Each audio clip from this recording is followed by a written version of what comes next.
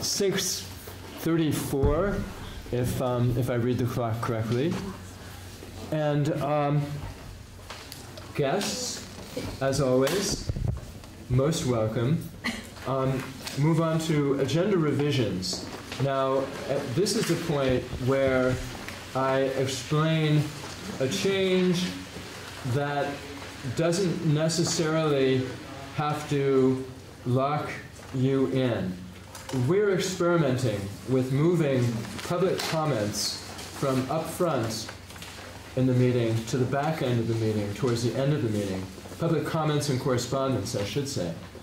Now, I want to stress, this is not in any way a demotion of public comments or the public itself. From my perspective, the people are why we're here, whether it's old people or young people. We're here for everyone, and particularly those who take the trouble to come here. They do so for a reason, and I think, I hope, I speak for our colleagues that we honor your presence and the contributions that you make to our work. So, having laid that out, I just want to let you know, if any of you have come with the expectation that you'd be able to say something up front in the meeting and then be able to excuse yourselves and go about your business, you're welcome to do so. And we will still have public comments and correspondence at the end. And in addition, if there are public contributions to be made in any of our discussions, those are welcome too. So, I trust this is understood. And Corinne? I'm not really hearing a reasoning as to why, because for as much as you are saying it's not to discourage comment or people coming, it certainly seems it. I mean, yeah. if I hadn't been around board meetings for the past 25 or 30 years, if I was newly getting involved, I'd look down and go, public comment towards the end, I'm not going to go sit through the meeting, or how do I judge when to get up there in order to make comments? So I'm a little confused. Yeah, there are a couple of reasons, and having to do more with the logic of the meeting, because a lot of the public comments and correspondence consists also of correspondence that we receive. And the idea is that having it right before future agenda items helps us to shape the next agenda. Whereas if we get this stuff, if we get sort of things new or seemingly out of the blue at the beginning of the meeting, there's nothing really that we're generally able to do during the meeting itself. It's kind of there as this amorphous thing, kind of weighing. Yes. But it's still at the beginning of the meeting where I think you have much more of a chance for people to get involved. You also have Lisa, who takes excellent minutes if you need to refer back to them before making those agenda items, as far as what might have gotten mentioned at the beginning of the meeting. But right now, what with an unexpected vote coming up on November 5th, and with additional board members being sought at an upcoming time to finish rounding out the board, it would just seem like you would want to be doing everything you could to encourage people. And for as much as you also have public engagement on tonight's list, or there is something in the board packet about it, it just seems just totally bizarre in my mind that it would get pushed to the end of the meeting.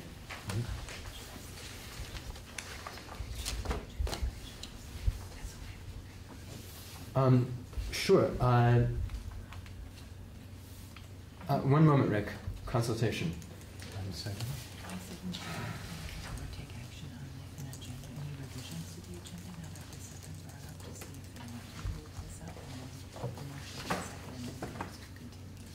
Okay, yeah. Deborah is suggesting that we possibly have an agenda revision, moving public comments back to its traditional place following agenda revisions, so that since we're talking about public comments anyway, we might as well discuss it under that particular agenda item. I think that would just be a motion from the board if the I'll board move was that. agreeable. Okay, Chris moves. Any second? I'll second. Marilyn seconds. Board discussion of this. I favor public comments at the beginning Mhm. for reasons of participation, encouraging participation, because I think putting it at the end as an agenda item, folks may not even show up. Mhm. We have the stalwart members who come, like Rick, and he will show up, but others may not. And I think it helps us to have comment at the beginning rather than at the end when we're tired and we want to get out of here, usually. If it's at the very end of the meeting, I mean, that's the way things have developed over the past couple of meetings, I think. And I thought I heard you say that we would take comment during the meeting as well as we're discussing items going through the meeting, which I also favor. Okay, thanks. Other opinions, George? I was going to say, it was kind of my idea, just because we keep getting bogged down. Last meeting, we just got so bogged down, we got nowhere. And we have so many things that we need to focus on right now that my idea was kind of to bump the public comments and input to the end for a few meetings so we can get caught up and we can really hammer out the meat and potatoes that we need to hammer out in these meetings. And that was the whole reason behind the thought. That we just have so many kind of hot topics that we just keep spinning our wheels in. That's all. It's very generous of you, George, to take the heat off me. It's fine. I mean, it was my idea. No, I think it has merit. Before we go back to the public, what I'd like to do is, are you ready for a vote? Or any other comments on this? I mean, just to address George's point, I mean, we could limit public comments to 2 minutes per person. I mean, that would help at least facilitate movement. It would encourage and also encourage participation and discourage long-windedness, or encourage being concise. So we can do. I mean, Absolutely. I'm not to the point of not getting bogged down. We've struggled with the timekeeper idea in the past, though. Yeah. Well, I think Scott needs a gavel. Lindy? I think the bog down last week was bringing up the VSBA, not the public comments. That we brought that up as far as if you're taking the heat. So I'm not sure that was because of people coming in with a public comment as much as a topic that we hadn't resolved. Very soon, Rick. Fleur? I'm okay with having public meetings at the beginning because people are here already. If we just are good about what they're saying, keeping time, and then having public comments all the way at the end was sort of how we bridge being able to have enough input from the public. I think the part that is slowing us down is that the meeting of the board to get some work done because we need to catch up, and it's the comments in between, like having that conversation back and forth is not helping us get the meeting. So we could just at least agree that for now we'll take public comments at the beginning, public comments at the end, and in the middle, the board meets with the leadership team and gets the work done, at least for the next couple of meetings, instead of the back and forth. I think that would help us just keep the meeting, because right now we're staying here until 10:30. And I don't want to continue this too long either, because we're making our meeting later. So.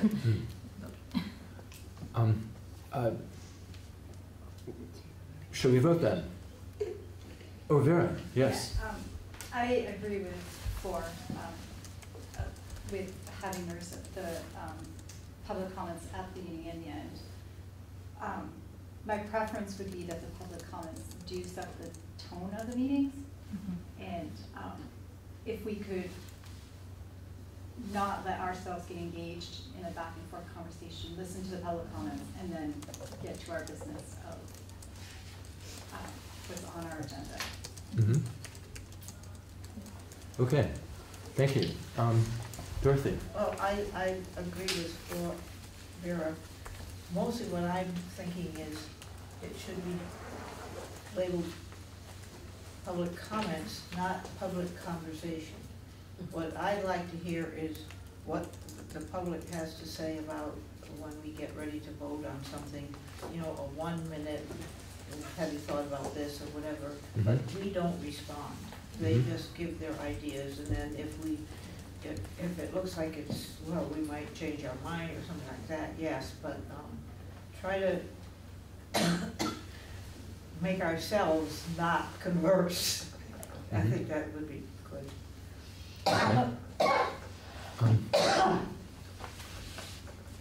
Ready for a vote? Okay. The motion is to have public comments brought back to the beginning. Am I right? Okay. So, Jaya? Can we amend that to have a time constraint to that? What I would prefer is for that to be at the chair's discretion, Okay. if that's all right. Yes. Thanks. All right. All in favor of bringing the public comments, restoring the public comments to their traditional place up front in the meeting, please say aye. Aye. Any opposed? None opposed. Okay, great. Rick.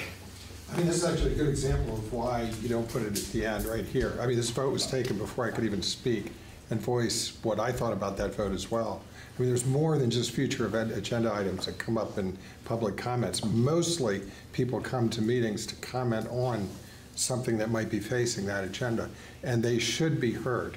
And George, I know that's an inconvenience. Most meetings, no one will show up. You know, but when you get items that are of importance to people, and it's important enough for them to show up, they have to be heard. I don't care how much of an inconvenience it is. I've been doing this for 30 years too, in planning, where I've run meetings, and many public meetings, and sometimes they run long, but you have to hear them out. This is all about the public. That's what you represent. And the second you start shutting them out for convenience, you are no longer doing your job, and you're also undermining their confidence in you as a board. They will not feel represented. I mean, I know personally, you know, I actually care a lot about our communities. I care a lot about our schools. I take a lot of time, and you don't like my tone a lot, but I'm upset with what's going on here for good reason. The point is, though, we bring good points, and it's your job to really listen to that. And I don't care if you respond, you're handling that well, you know, but you need to consider what you hear from every person, both sides. That's your job. You represent the public. You do not, you're not their lord. So you really have to hear those ideas, and this is difficult, to let the ego step aside to that. Don't let yourselves, you know, let that inconvenience of the pesky public, you know, let you shut them out. There's a hell of a lot more knowledge there than you give credit for at times. It's often more than you've got in some areas. And that's not a criticism, but it's because of expertise in communities. So take this seriously. Don't shut people down. Thank you, Rick. David. Dave Lawrence, Middlesex. I like what all y'all have had to say, frankly. I think every single one of you have had bits of great points in it. And I understand where some of the frustration comes from, though, in that leaving here at 10:30 at night have been for some super long meetings. So I think it would be a terrible idea to put public comments at the end of meetings that are going to be ending at 10 o'clock at night. But as George said, it was a temporary idea, right? Until things get settled in, and it wouldn't be that all the meetings are ending at 10. But some of that's going to naturally happen soon, too, in that once you have gotten your tours of all the schools done, right, there's 45 minutes out of each meeting that hopefully will not be, we're not going to have a tour every time we go to the same school, right? So, I mean, I'm mostly in favor. Too. I want them at the beginning of the meeting too, but I think that part of this feeling about, oh my gosh, it's been going on for so long, is because there's been this kind of special thing of getting booted up, checking out all the schools, that is making the meetings extra long right now. So. Well, thank you, everyone. This has been a nicely meta discussion of public comments about public comments. But I think we're at least in a place that will work. So if there is no objection, should we move on to a tour of Stephen Dellinger Pate's domain? Well, this is the U32 domain. I don't know. So we're gonna do about a 15-minute walk today. So we're gonna try not to do the 45-minute, but we're just gonna see the event space of the school. So we're gonna go through the auditorium and then back through our music space and through the gym. I just going to point out a couple of things to us at that point in time, but I figured that a long tour tonight would probably not be in the best interest of all the comments that need to be made.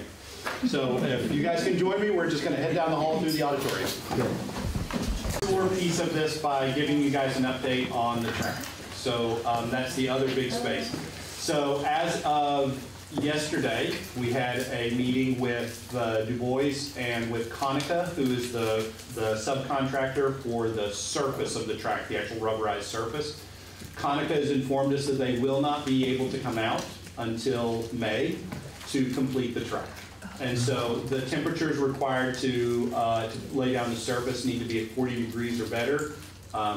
We told them that October would be tough, and so they have said there's nothing they can do. They won't warranty the track if they try to put it down now. And so Du Bois is not pleased because they fulfilled their part of the contract. They have everything is ready to go out there for the surface to be laid down, but it's not going to happen. We understand Konica's misunderstanding of Vermont weather when they said that they would be back in April to complete the track.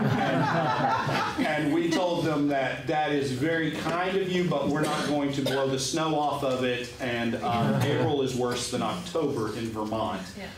And so once everybody around the table stopped laughing at the Konica gentleman, who was very apologetic, but certainly we held his feet a little bit to the fact that we're not going to be able to have a track until we've told them that it has to be in place by June 1st at the very latest. And so they understand that. Du Bois is actually going to work with them to hold some of their materials so that they have a financial stake in the game to get out here and get them done quickly. The one caveat that they gave us is that we had, through the bid process, we were going to end up with a red track, but Konica has said that since they are able to ship and be able to do things this winter, we will be able to get a black track like we had before. There was an oversight in the bid process where they had bid a red track and nobody noticed that in page 145 of the 160-page document, and so, but they're going to bring us a black track instead. So the one payoff, which is not very pleasing, but at least we got something out of the whole. If we weren't to go with Konica as our provider, there's still no one who would place a track surface at this point in time because of the weather.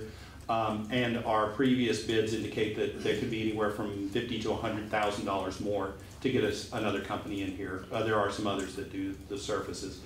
And Konica is already certified that the work that has been done is at their standards for being able to lay down a track surface. So Hank is desperately trying to figure out what the spring season will look like, and we just informed him this morning. So he's going to get out some ideas around how we're going to take care of our spring track program. And in the meantime, we are going to be able to get the final home games for seniors onto the field. So it's going to be they're going to release the track to us because it's still under bond by Du Bois until they complete the job. But we're going to work with them to be able to get out there and complete games and do playoff games. So we'll at least get our seniors out there for their senior games in soccer, football, and be able to use that space. So. Sorry, don't like to be the bearer of bad tidings. We told them so, kind of thing, when they kept putting us off. But you can really blame Thayer Academy in Boston because they're where the track company is trying to complete their track right now. They were delayed by a lot of rain. So that's interesting because we didn't have hardly any. Yes, Doc? What's the life expectancy of that? 20 years. So I think waiting a few months for 20 years is worth it. Yeah, and to have a warranty track and have it put Yeah, down yeah. properly it's the right thing to do, it just doesn't feel good. Yeah. It's the right thing to do to feel bad for the seniors that didn't get a chance to finish out their senior year on their home field for all the sports. Yeah. It's been pretty disappointing for some of them. Sorry, Rick? We do a lot of contracting. Like, was there no performance clause in that contract? I mean, I would have had that. If you don't have that, they'll defer you to every other job around, you know. We got pushed off. That hurts. That hurts So- our school. Yeah, the contract does have clauses in it for completion dates, and there are liquidated damages that we can pursue. There are with- penalties with then, Du Bois. in other words. Yeah, there I are. would do that. They Yep. should be held accountable for Yep. promise delivered. Well, thank you. I appreciate, it's always good to know what's going on, even if it may not be welcome. Yeah, Jonas, you particularly. asked for the bad news too. Yes, Yeah. That's right. Okay, so, Stephen, anything else before we move on? Not unless there are any questions, I'm good. Any questions? Great. So, Flora, book reflection? Oh, yes. So, but actually, I'm not reading it. Oh, Right, I am. Gillian is reading So it. I have a quick question. How much time is allotted for this? Because I'm just thinking how many minutes to get each of the So rounds. it's about 30 minutes if you fall for all together. Okay. I don't have the breakdown, but I think it was about 5 minutes per round. Okay. Seems right. All right, that's Does what I that just sound wanted correct? to, Yeah. what I wanted to just double check. So, Deborah, there had been talk about rejiggering the groups and making sure we all have opportunities to talk with and work with each other. And I thought I'd written big on the board, but I didn't. But if people want to check out their groups and then spread around, and then I actually wrote up a modified version of the making meeting protocol. And perhaps we can have 1, 2, 3, 4, 5 groups. And then we can break. So with the groups up there, how many numbers? Oh, it doesn't, you know what, the groups are, did I need to number? When you just said 1, 2, 3, 4, 5, I just. Oh, like one group, second group. Oh, and- okay. I'm a language person. I don't know, I'm pushing you.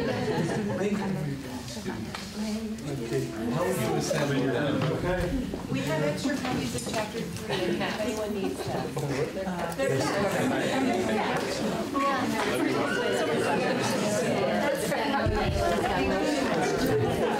Something? All right, tell us what page you're on. Page 19. Okay, and hold on. Were you here last time we did this? No. I was So do you want to know what you're supposed to say? Sure. Great. So, Tries to keep one from rubber stamping decisions.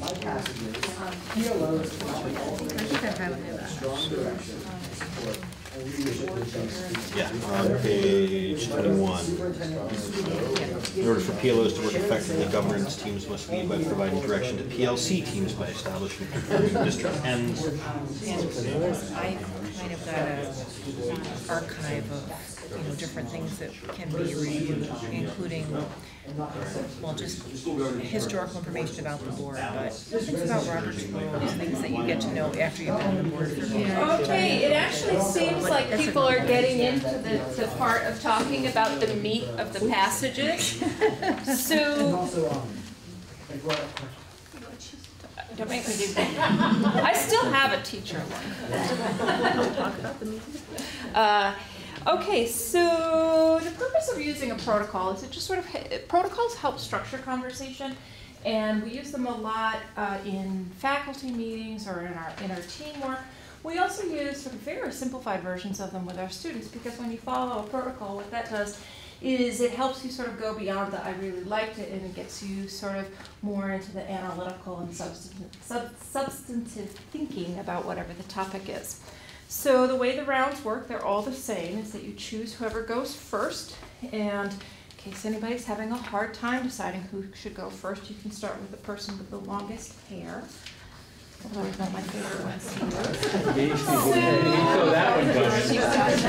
All So anyway, so the first person starts off, reads the passage, or if it's a longer passage, shares the gist of the passage, and then what was it about it that spoke to you? What questions did it bring up for you? What was the significance of it to you? What were any aha moments that had?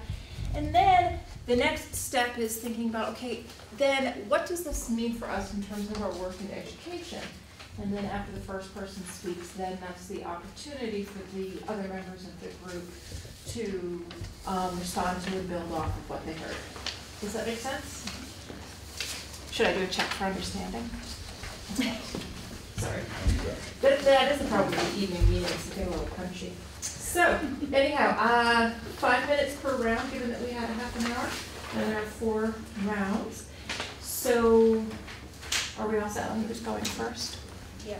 Okay, way too many years in middle school for that, I think. You guys jump All right, in on your mark, once set, go.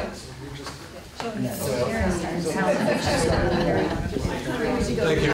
Other relations between PLOs and the governance team. I'm also wondering what other groups can provide support and lead and direction to those two areas, and whether or not their leadership and their support is positive or negative. Now I chose, one of the things I circled was the right norms, because if you've started with norms and who's ever facilitating displacement, I think we're getting away from norms.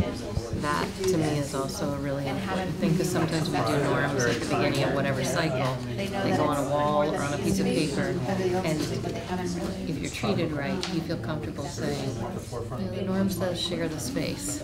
We're not seeming to do that. Yeah. So I think I agree with, I don't know. What's the next step? Asked me to ran the first board meeting knowing nothing. There was like nothing sent out. And then we're going to have emails. I don't know. To that point, why do we exist and how do we get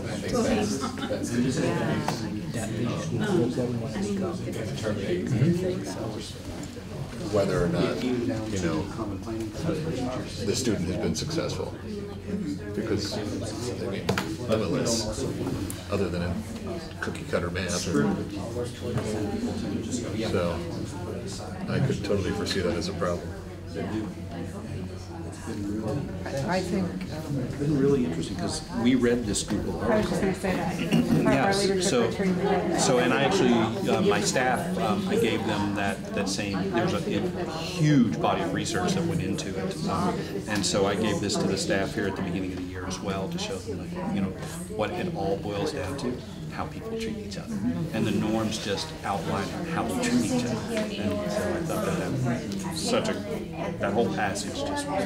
So I'm going to go next because of what I underlined on the next page, the top of the next page, was not necessarily the quote that I chose to share, but we started Some superintendent in that part, but I also see that big, as you start going into that chapter, it talks a lot about how the student, the student learning can also be very effective at bringing information so that we're all collaborating and points of view and taken care of. But even before that, in the superintendent search, I think that we want to make sure that we bring input from community teachers. So this small committee that we have right now kind of takes this approach to this, not isolated, but bigger. So it's nice.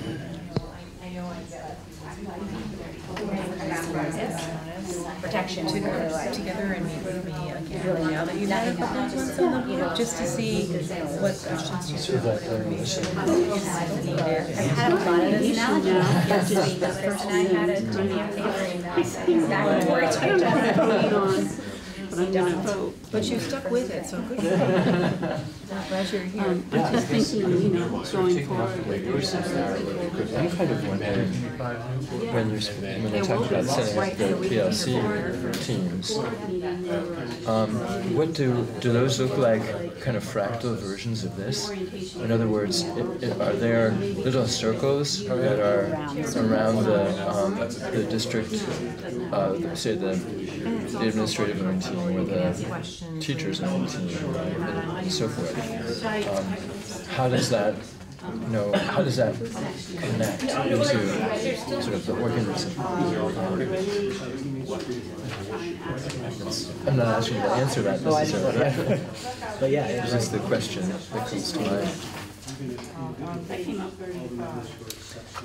Well, I think too, going back to traditionally educators have viewed themselves as experts rather than equals or partners with parents and family members. As a result, this has led, I think that's something we really have to be careful of. The parents often automatically assume they're enormous part. Okay, if your second person hasn't started talking, we're still on the first, well, you might be ahead. I agree with you. I had underlined the upper part of that. That one.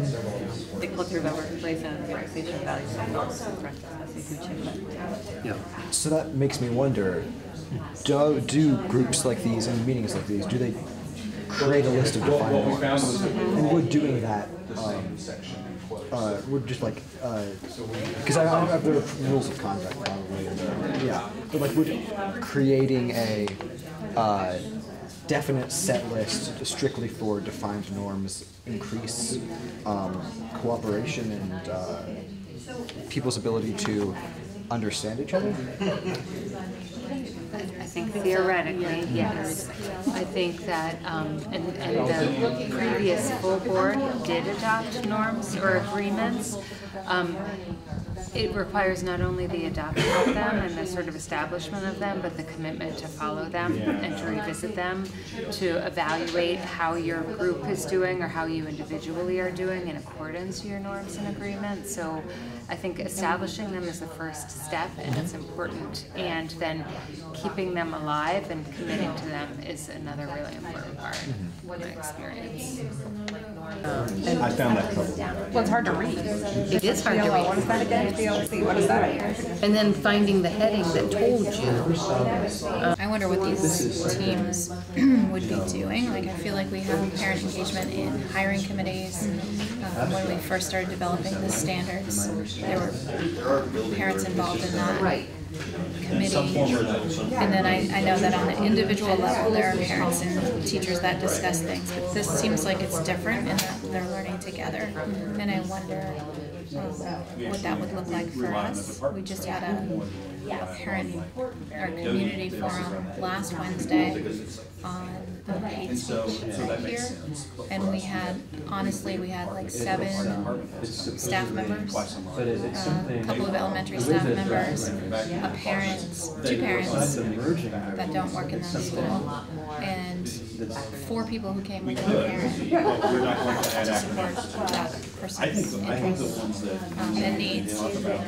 And that felt like an opportunity for us to learn together, and I sort of feel like that's what this might be. But Beyond the school day, I know they plan well beyond because they're often presenting it in service. So I think if we were to ask them maybe once or twice a year to come to address a goal that the schools involved in, I think that they'd be open to that.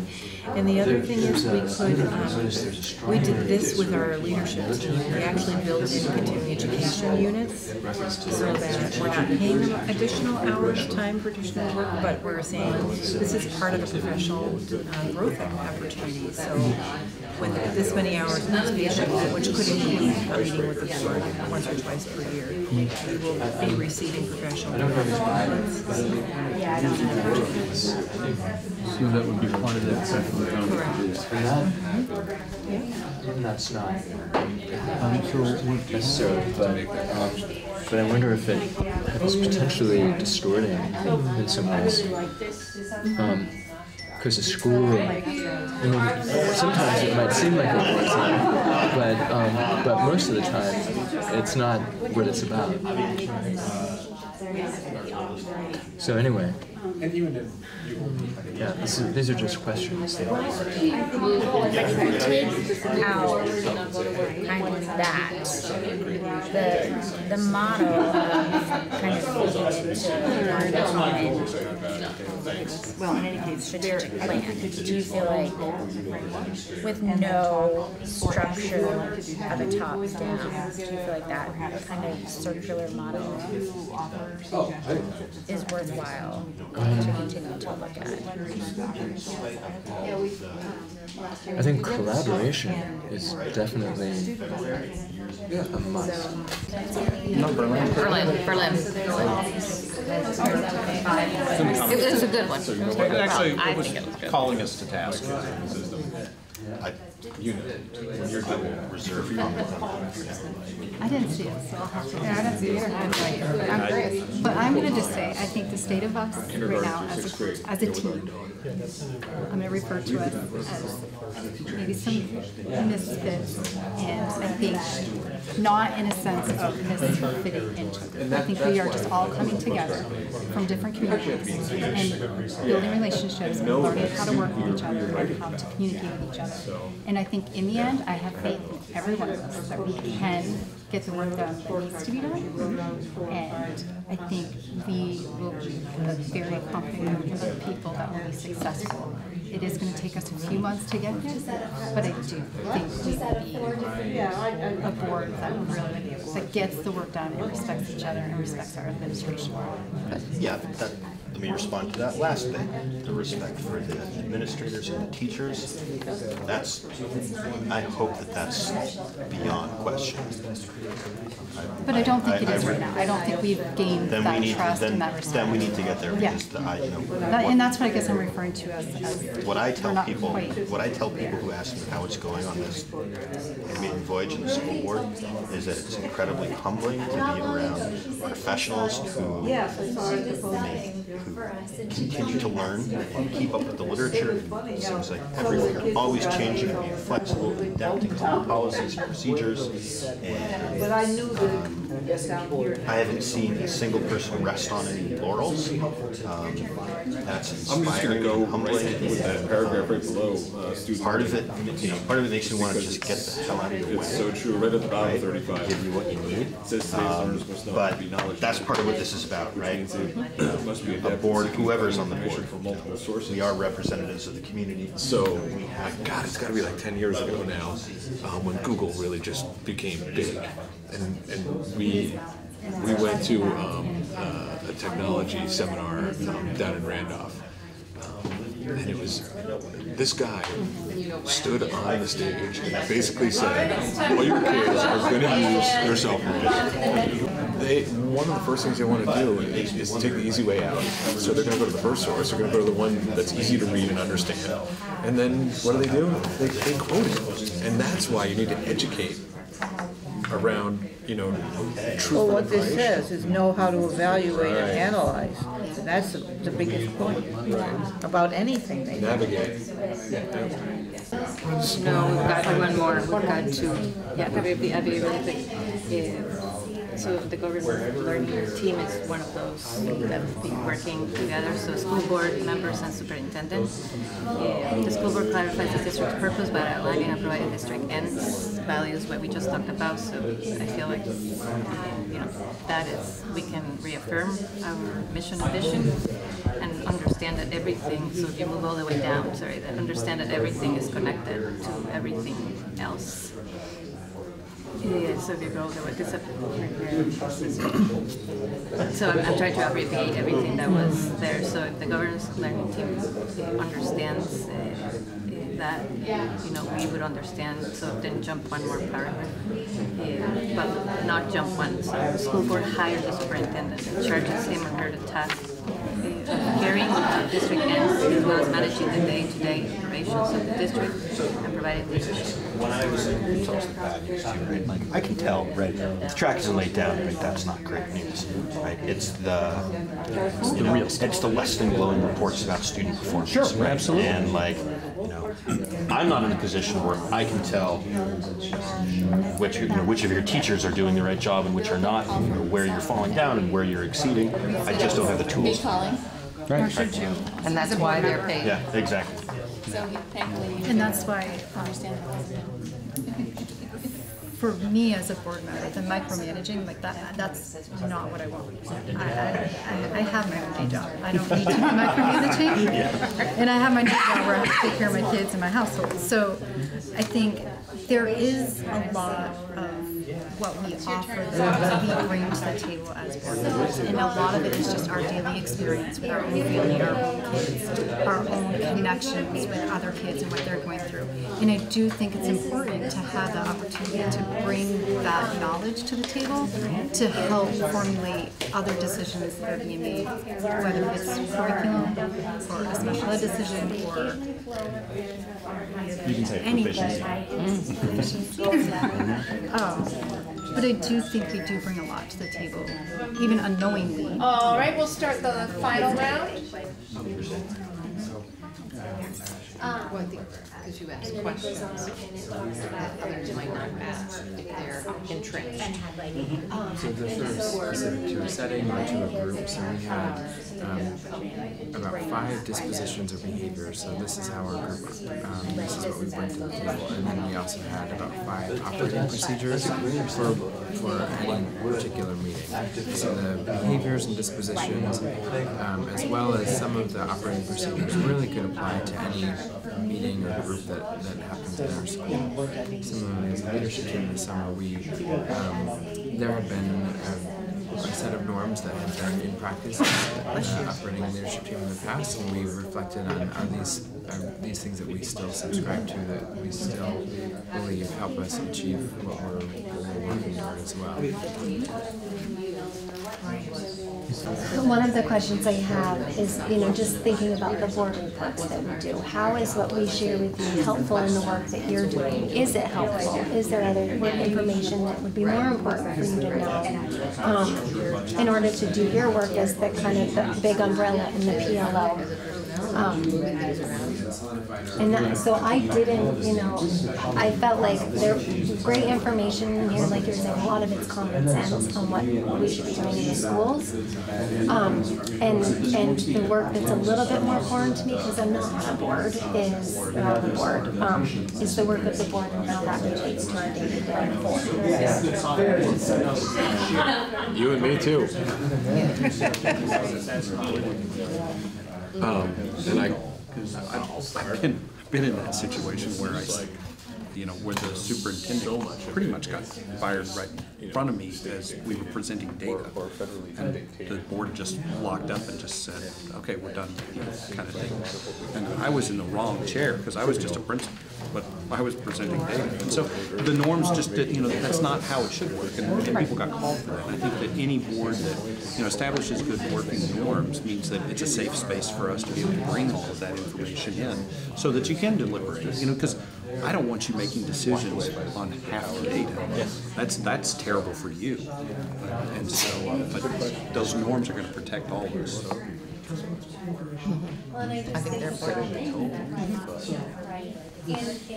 And I do think it should be a safe environment where being in the school district is new for me, so really trying to remember that the focus of everything I do is really needs to be on the students, and that's what we're here for. So this was kind of a good reminder of that for me, because it's easy for me to get sort of lost in IT operations, and it's all computers and hardware and software, but then I really like this because this is also sort of what I've seen in the last 20 years. It's not enough to just have that knowledge and to go out and work a job and do the same thing for 40 years in a career, and that's it. It's really, we really have to prepare our students to sort of be ever learning. How do they sort of learn how to learn, So I don't know, just kind of spoke to me. This might require this might be completely not connected, and also might require some background information, but this reminded me of, yesterday I was in a All right, we're at time. If people want to wrap up their thoughts and trickle back to their seat. The person who was in the job who was said that we were going over things, and they said that like one of the most important things that prepared them for this job was 40 years of being a parent, and that like we were talking about how skills and experience is more beneficial. And we also talked about kind of about what like because in the job description it said that you need a bachelor's degree. They talked about if that was really necessary, and if what's more important, demonstration of skills and overall communication ability, or versus certificate asserting things, and how you can measure those different things. And we also talked a bit about the way that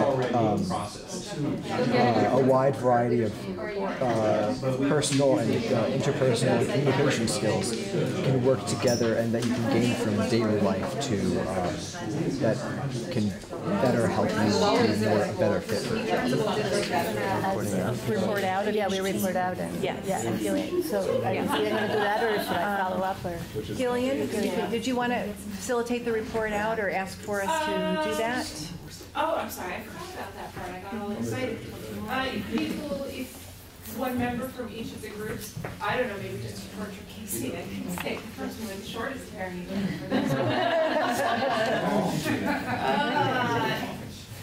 And people could report out. I will say facilitating was really super interesting to wander around and listen to the common threads that were going through the conversations, and then hear the things that people pick up. I highly recommend it. It's much easier than facilitating students. Phew, I'm happy to hear that. Somebody from Scott's group, I guess. Mary Lynn? Where is Oh, she went to the bathroom again. Oh, what timing. Aaron, would you like to? Yes, I'll start. So I think some of the big theme that we talked about was, I guess just, well, we were thinking globally at first, but then we started talking like nitty gritty, like what does it really mean? Not just understanding these teams, but how would you actually make it work with the size of our communities? What's the level of parent involvement currently? Just generally, I mean, we do see parent involvement sometimes low, depending on the activity. But parents do like to get involved in other things. So how can we embrace all of these teams to get enough people participating? Then we kind of get into how do we make the model work that we have with what's required to something that's a little bit more outside the box thinking kind of thing. So those are the big ideas we talked about. Thanks. Someone from Fjord's group? I think that the common thread for us, no matter what we were talking about, was the importance of really building a shared understanding of our purpose and our direction. So whether it's articulating expectations for students, or creating a budget, or hiring a superintendent, or functioning as a governance task, or establishing norms for a particular purpose, knowing what that purpose is and not assuming that everybody knows it, but really unpacking it to ensure a shared understanding is fundamentally important. Okay, somebody from Jonas's group.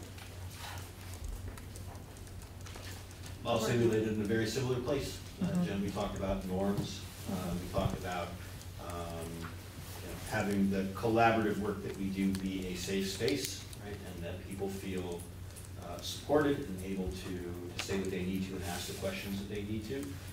And we also talked about the necessity for shared vision and shared goals, and making sure that we create the space to do that while also fulfilling all the functional obligations that we have. Okay. Somebody from Chris's group? I was elected.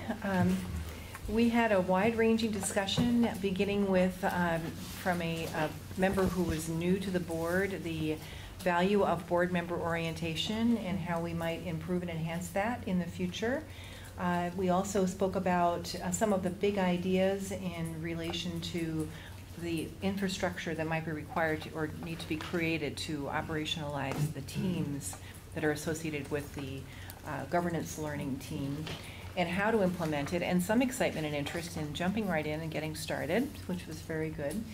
And then we segued into a discussion about teams that were very highly functional, such as the Google research, and also norms, which are very, very important in terms of ensuring that we can accomplish the goals we set. And we even used a sports analogy. And what was that analogy? Oh, I'll have to go back and read it for you. You mean it doesn't come trippingly off the tongue? Teamwork wins championships. There we go. Talent wins Yes. games, and Right. teamwork wins, yeah. Michael Jordan. Right. Yeah. I remember that one. Yes. And finally, we could hear from Dorothy's group. What? Oh, sorry. Go ahead, Jordan. I think our overarching theme was communication, and we really didn't all hit on one thing. We were all over the place.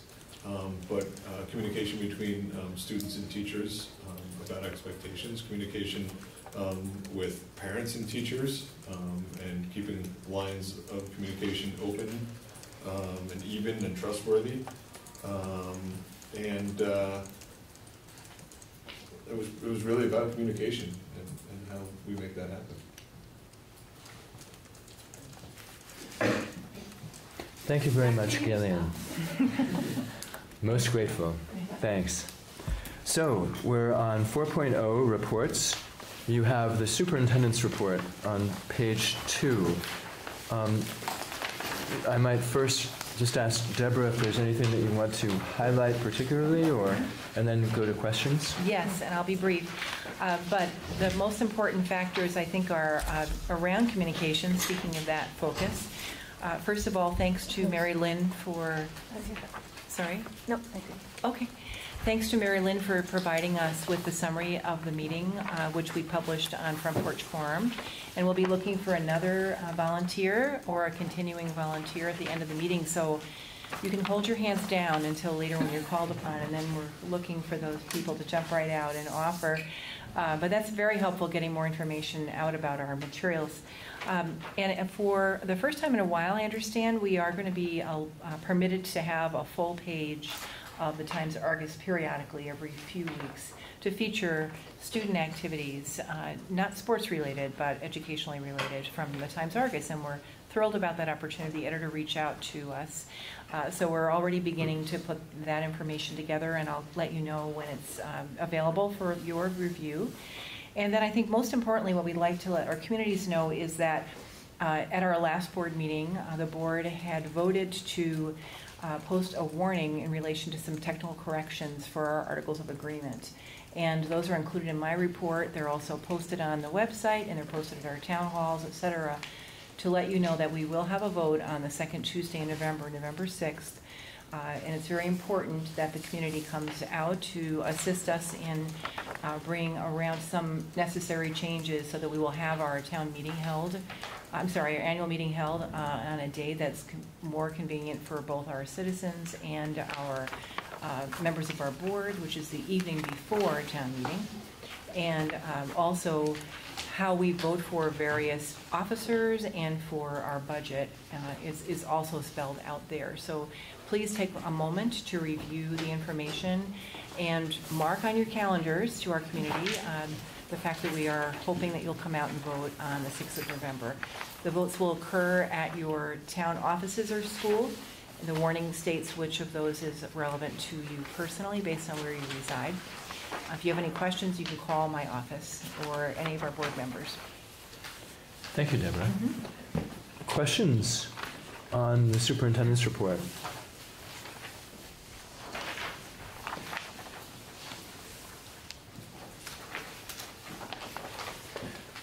Deborah? Yes. The meeting with legislators, we should perhaps... Talk about that? Yeah. Sure. I've met with every one of the legislators now, senators and representatives that serve our communities, and spoke with them about how periodically the board has interacted with them around their own ideas for future initiatives and possibly future legislation. And I asked when would be the best time to accomplish that, and they said really February is not the best time. The best time might actually be in the fall, in November. So there's a recommendation on the part of the legislators that we try to convene that meeting and invite as many legislators who are available to attend this fall. And part of the reason for that is because there's an earlier start date now for, or I should say end date for when new bills can be proposed. And it's the 1st of December, I believe. So if we don't have, some feedback or information to share, suggestions until February, we'll just be in a reactive mode rather than a proactive mode.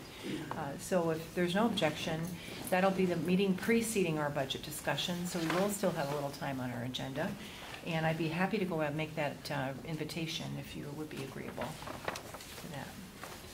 Great. Thank you very much. You're welcome. So I would suggest that we may have a discussion item on our next agenda, just preparing for the legislators, whether there's anything specifically as a board we want to have for them. Anything else for Deborah? Yes. Last meeting I asked you about emotional wellness support stuff. I forget the exact term. Committee. I was wondering if there's been any change on that front. You mean the teacher committee? Yes. Maybe? Yes. Yes. Well, we have a few things going. I'll just check my calendar, but as I mentioned in my last report, we have our leadership team has expanded this year, and once a month we are including an afternoon with the Curriculum Council, which is comprised of teachers from across all the schools. And another time of the month, we have a social emotional learning committee, also aligned with the leadership team. And they are meeting, I believe it's, I'll have to look at my calendar, but in a few weeks coming up. And part of the work that is underway with that committee is continuing on some of our trauma-informed practice work. Our leadership team is also meeting with David Melnick, who is one of the people who has provided quite a lot of professional development here in this district for our staff, and we're meeting with him 4 times this year. And we also have a small group of people who are doing a book study on one of the recent authors who was very helpful. So yeah, I think that work is well underway, and I don't know if we had as a team talked about whether there's a way to have student voice involved, perhaps, or in the past, have anyone helped me about whether we might have considered that, or would... We haven't specifically, but I would like to open the invitation to you, towns, to have a conversation more in depth about it, maybe outside of a board meeting, to talk about your interests and and about how we might include you. Kelly, are you offering to have that conversation with towns? Absolutely. All right, awesome. Can you reach out to Kelly at the central office? Okay, perfect. I do believe that our health teacher, Megan Falvey, is working on building a school health advisory committee as well, so I'm not sure if that's what you might be interested in. And she's looking for parents and community members to join into that, so I'll make sure I share that email with you towns. A couple questions. There were in pages 4 through 7, where it seems like a school, somewhat of an assessment. Is that a self-assessment by the individual schools? Yes, so I'll speak about... Yes, you're moving on to the next... that's the next. Oh, that's not part of the report. Well, part of it is up to the end of page 4, then the leadership team's report follows, but they are directly connected because the first portion, which is the chart, was actually the result of the consensogram that we spoke of a few meetings ago. Our staff gave us feedback about how well we're implementing our implementation plan, and Alicia and Stephen took the raw data that each principal collected, and they developed this information, which I'm sharing with you in our report, so that you can see that we are still in the process of working toward implementing several of the objectives on this plan. But the following page, beginning on page 5, will be turning over to our principals, because they'll speak to some of the more details about implementation, in particular of MTSS. Okay, sure. So Chris, did you have anything particular that you wanted to sort of probe? Yeah, it seems that there's some expression of need for resources in some of these reports. I'm wondering if they are sufficiently comprehensive to talk about what I brought up last time about allocating some money from the fund balance to address those needs for this year, as opposed to waiting till next. So some of them address questions like that. So that's what Very true. And I noticed, Deborah, in your report, there is an October 8th 16. An October 8th meeting of administrators to discuss the budget. Yes. Yeah. Yes. And then the finance committee is getting together on the 10th. So perhaps there's an opportunity to kind of work this through that sequence? Absolutely. Yes. We had just had an opportunity to review this data for the first time with our leadership team in the last meeting. We're meeting again, well, we meet up twice a month, so we'll continue to probe that. And as you know, this is the point in time when we are examining budget to make recommendations to the board for next year. But I think you're speaking about an immediate response, which is something slightly different. Yeah. But which will connect, of course. Sorry, Philip? No, I was just going to say that, you know, we want to get a better understanding of what the students' needs are, and so it's not like a one-time money move to one place, but making, you know, we would be planning for all student needs, so the money would be used effectively. So just by transferring the money doesn't mean that we would understand, you know, like, so we just made that statement right now and transfer that amount of money, it's not comprehensive. So that's the only reason to wait. Yeah, that's why we would staff it out through administration and then finance committee, and then so when we come back with something, we have something that you can actually sort of look at and sink your teeth into. That's fine. Yeah. Okay. That's great.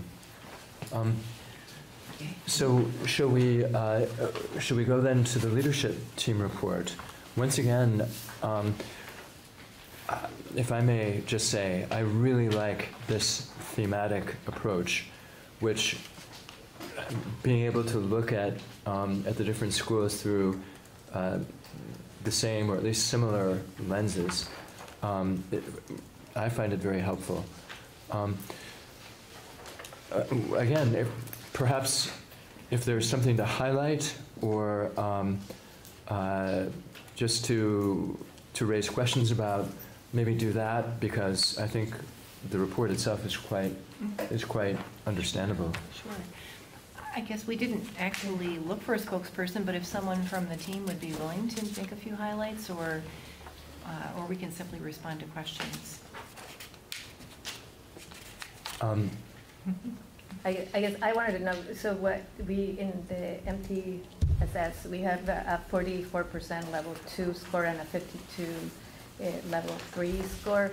How does that correlate with what we're seeing in each individual? Like, if we are using that data to provide us some information, do we want to get to a 70%? What is this telling us as a board? You know, how do we best interpret that from the descriptions here? So descriptions are really good, and I was just trying to figure out how the percentage. Well, I can explain it a little bit deeper. On page 3, so what that 46% means is that 46% of our staff believe we're just at the beginning stages of implementation. So there's a lot more work to do. And about 40% feel like we're doing it, we just need more time to do it. What that little wrench represents is that we should be at a level 4, according to the implementation plan, so we're not quite yet where we should be. Nobody believes that we're where we should be quite yet. And does level 4 means 70% or greater? Is that what it was? No, so there's no, under data analysis, Mm-hmm. there's no teacher, or there's no scores of a level 4 in there. Oh, no, I know, but are, in the key, there's What a is it meant by 70% or greater. So when I was looking at this, I was like, are we trying to get? That goes to the. For the next section. Okay, I was just confused, like, are we trying to get, okay. Yeah, so when you look at that next section, where we have 80% level 3, 76% level 2, the one that really jumps out is the 97% at level 3 and 4.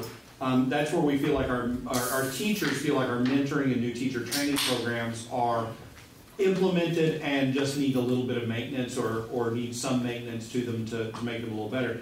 And so that is, that's probably our strongest single spot in our data, is that we do, and let's just say the commitment is high. We do 3 days of training for all new teachers in our district to bring them into the work that we do as a district around our student learning outcomes, our evaluation process, and just the nuts and bolts of how to be in our district. And so that shows that, our work there, we are at a good spot. And so that's why that's in the 70% category. I think your other question was around the variations, like why is there a difference? And some of our differences can be looked by building. So we looked at like, okay, was that a difference in U32 at all the elementary schools? And actually we did have a couple of those where U32 was at a level 2 and elementary schools were at a level 3. And that tells us just that, okay, that's something that the elementary schools have gotten further along in the process. And, why, right? The first question we just asked is why. Is it something that we didn't focus on here at U32 as much, or is it something that needs to grow from the elementary schools to the U32 itself? And so that's kind of things that it shows. Yeah, thank you. But these are also rather subjective measures, yes? It's how they feel it is. Yeah. Absolutely. It's where the teachers feel like we are as a school. How do you feel in our school that we're doing on this particular area? Yeah. Which is a good barometer for, hey, are we communicating well enough? What we're doing. Yeah. Thanks. Any other questions? In terms of the deadline, on page 8 for special education, have to submit a budget for this coming year by October 15th to the Agency of Education? Correct. And what is that? Why is the Agency of Education involved in that? And do they end up, what do they do with the budget then? Do they approve it, and does it become a binding budget on the district, or? No. So the service plan is our overall best guess of what we think and anticipate the needs will be for the following school year. So right now that budget that I'm working on is for FY21, and that's used within the legislation to determine revenue for us across the state. They take a look at the overall cost and the spending across all of the state and determine the percentage of reimbursement. So it's information for the Agency of Education. Correct, and it will inform our budget. Right. Yeah. Okay. Yep. Good question. Anyone else? No, I think this was really well done. So thanks very much. Now, spotlight on towns. Yeah, my student report. Yes, we're ready. Okay. So going back a bit in time, about a week and a half ago was the climate strike. I sadly didn't get arrested. We're all sad about that. But it was help. Many students at U32 helped to plan it. A lot of people showed up. Can't say exactly how many. It was a lot of people though, and they marched from Montpelier High School to the City Hall and rallied there for a while. And everyone was very excited about that. Then there was a YATS meeting. I'm not entirely sure what YATS is, He told us. And adults transforming schools together. Yes, yes. Yes. Yes. You went on, some people went on a field trip to go yaks. Yes. Then there were auditions for the middle school play, the middle school musical, and the theater programs are both fully implemented now. I checked in on the tech program, and they were sorting screws and making sets. It looked very interesting. Our Seeking Social Justice program held a community dialogue night to talk about hate symbols and hate speech and changes that they've made to the handbook.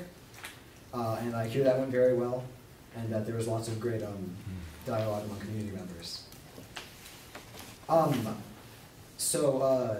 I don't know how many board members here are in the policy committee.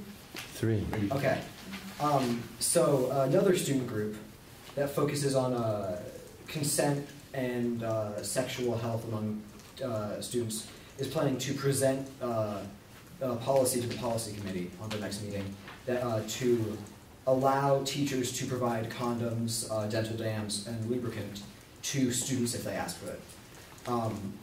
This might be betraying my own personal bias, but this is a very important issue that I know lots of students care about, and I know people are really looking forward to talking to the policy committee about this. Let's see. Yes, the SATs are October 12th, so get ready for that. Everyone's really excited. And the PSATs, I believe, will be held the next Wednesday at the school, and the day is going to be all weird. It's pretty exciting. Another student group that focuses on helping middle schoolers, met with middle schoolers. They discussed their issues and how to help them. And yeah, that's what I'm very specific, and that's my student report. It's peer mentoring. Peer mentoring, yeah, that's the official name for it. Yes. Yes. Thank you, Towns. No And problem. it's my understanding that you and me are going to alternate attendance. Is that what in the future? Correct? Well, I don't know. That's what Flora had said. They've asked for that simply okay. because of their time. So that's why Mia's not here today. Yes. So we'll see you met. in the not next meeting, but the following. Yes. Right. You're always welcome. But yeah, you're always welcome, and we'll keep you posted as well on. Are Mia and Towns on the WCUUSDSB at u32.org? I didn't receive that. We'll make sure. We will. We'll get Okay. your exact email. Okay. All right. You can't imagine how long I had to practice that. It rolled right off the tongue. Yes. Thank you, Towns, very much. Any questions for Towns? Actually, yeah. At the last meeting, you asked the question of your principal, right, of what would happen if you got arrested during the protest, and that sort of led to this discussion of what the policy is, that it's an unexcused absence, right, just like you were sick and you couldn't play sports, and it was a Friday, you could do it on Saturday. There was a post, I think, on Middlesex Front Porch Forum about that policy, and I spoke to a teacher at Montpelier High School who said, U32 really should look at this and talk about changing that policy. I think they looked and found some way to give students who participated credit for community activity or community engagement or something. So my question in here is, really honestly, how many of the kids who missed school that Friday were doing it to engage in the issues and engage in the protest and not as sort of, not that I would accuse anyone of doing this, but I think you know what I mean, right? How many kids are taking this as an excuse to, miss classes for a day?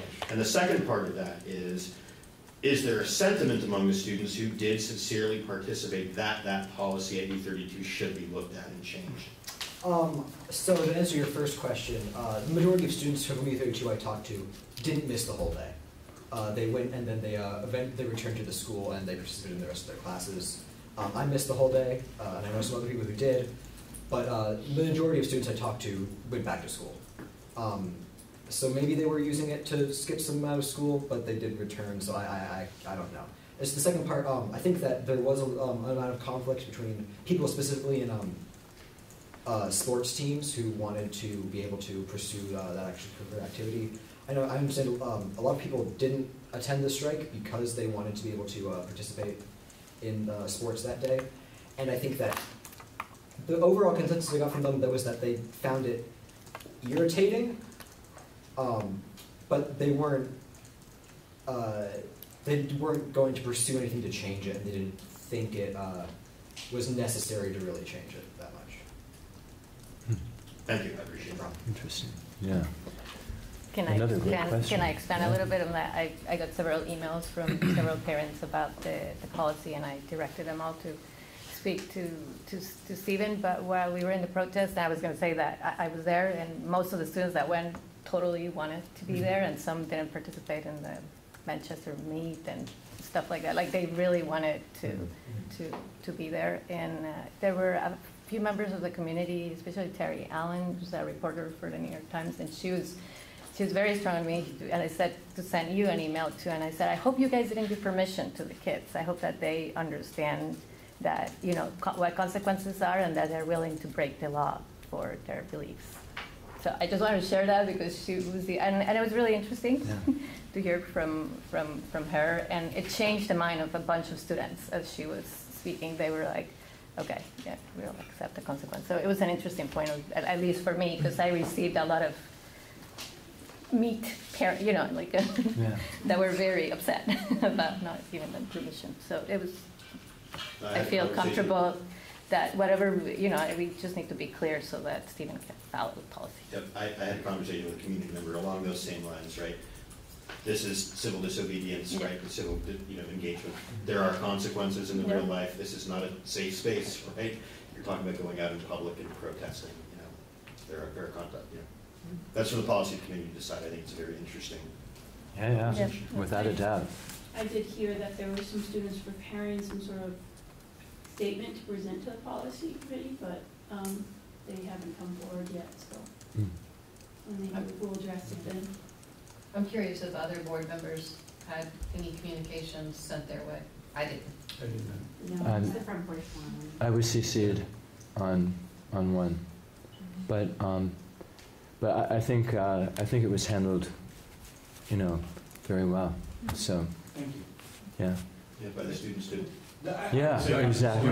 I think that needs to be said as well. Yes. I would just offer, one of the ways that I've thought about this, because these decisions are never easy, but one of the ways that I thought about it is that one of the things we want students to do is learn how to make tough decisions. And if we don't give them opportunities to make decisions, then we don't prepare them for life in which they have to.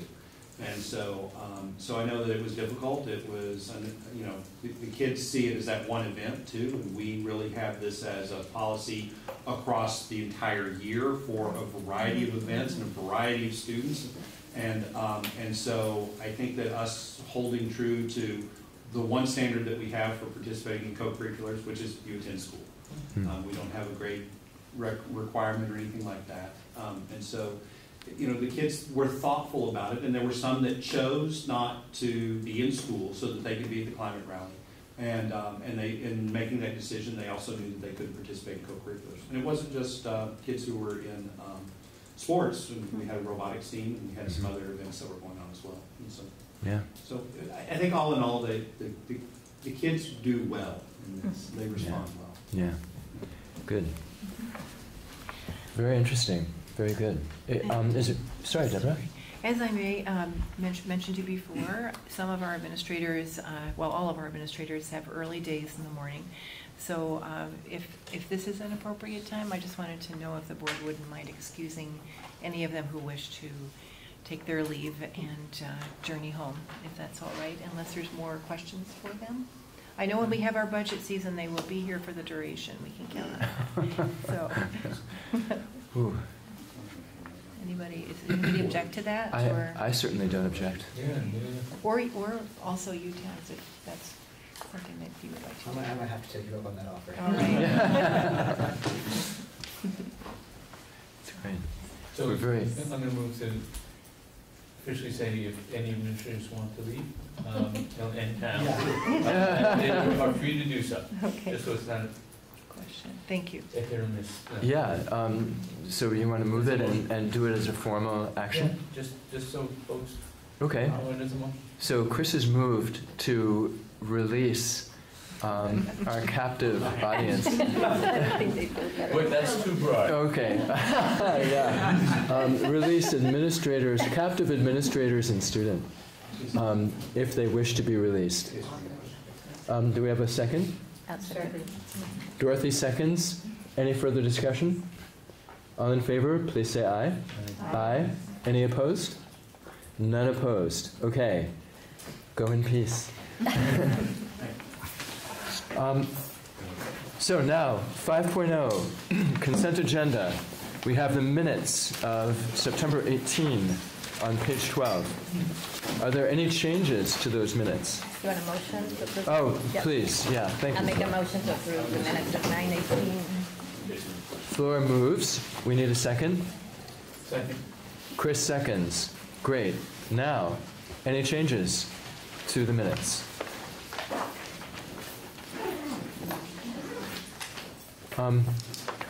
Just one small typo. At 4.1, Floor is listed as Daz Smith. Oh, I which didn't thought see it. this- Thank you. Maybe that was your hip-hop name. So that should be Diaz Smith. And then on 4.2, on the last paragraph, for YATST, it talks about the gap between students and teachers. Is that what YATST is about? Bridging the gap? It's not the gap between students. So actually, there is part of their mission is to bring students and teachers together to work on issues, and so it's bridging there's a term that was used called bridging the gap for a group of students who did this work in the past, and so that may be where that comes from. Okay, good. But that's Yes. correct characterization. Okay, great. Good. That's all I've got. Scott, my name's Miss Scott. My What? first name, Where is that? Jaieo. Throughout, or just, no, just, well, I just caught it. Oh, I see. No, you're right. If you can do a global replace, Lisa, wherever there's Jaeil, if you can replace it with Jaiel. All right. Oh, yeah, it's a couple places. Yeah.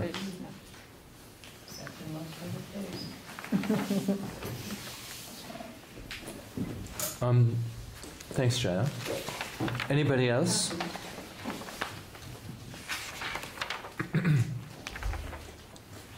Okay. If you're ready, we'll all in favor of approving the minutes of September 18. Please say aye. Aye. Opposed? None opposed. Okay. So we have now the board orders. The board, yeah, thank you. We would need a motion. I'll make a motion to approve the board orders. One for $188,550 with 9 cents.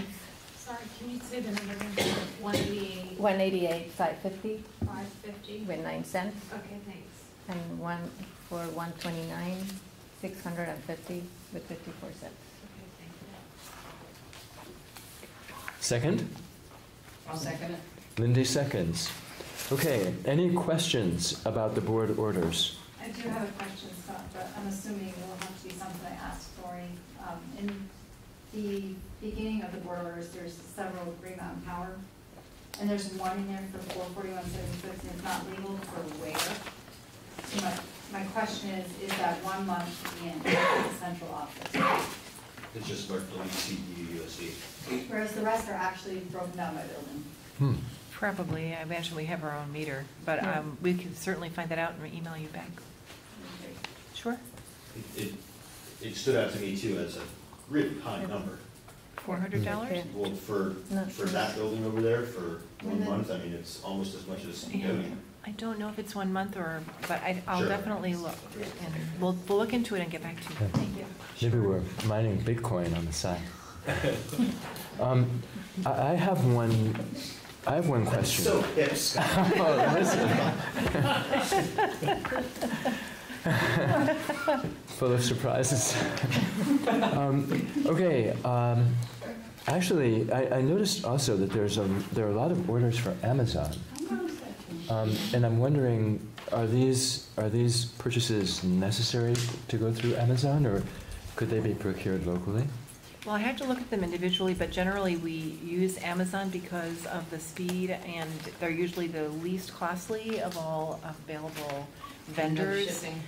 We use them often for supplies and for technology, but if you wanted a fuller accounting, I'd have to bring those at a future meeting. I was assuming it looked more like excessive this month just because it was a lot of the beginning of school year stuff that teachers and staff was my assumption on that. Yeah. I don't know if there's sort of a procurement.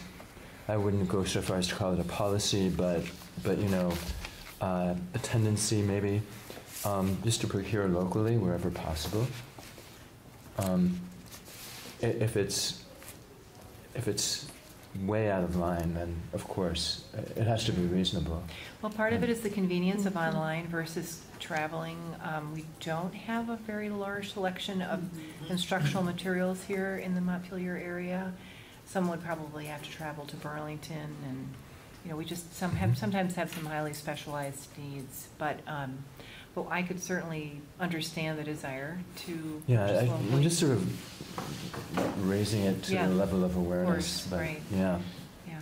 I would like to just say, as a board, that we be careful of questioning too much of that. Sure, yeah. Because I think quite often the convenience, the speed, the no shipping cost, if you order through some of the, educational materials you're going to order anyway.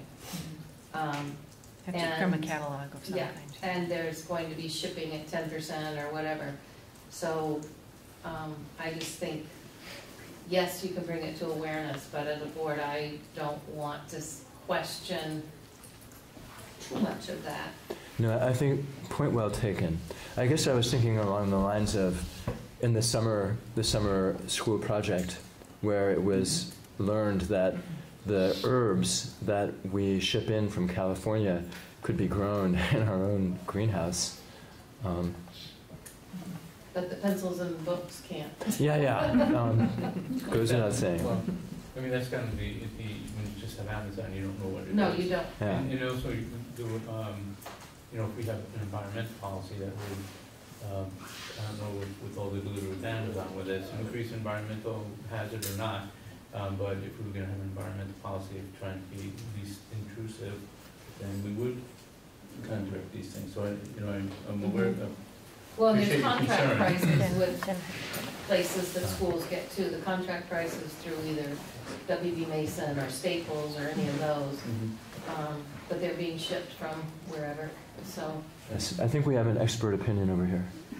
So just so you all have some context as well, whenever we use federal funds to make purchases, we are required to go through a procurement process. So we have to look at least 3 vendors and do some price comparison and then provide the rationale for why we're going with the vendor that we're going with. So there's a lot of scrutiny and due diligence. It's a requirement of being a steward of federal funds.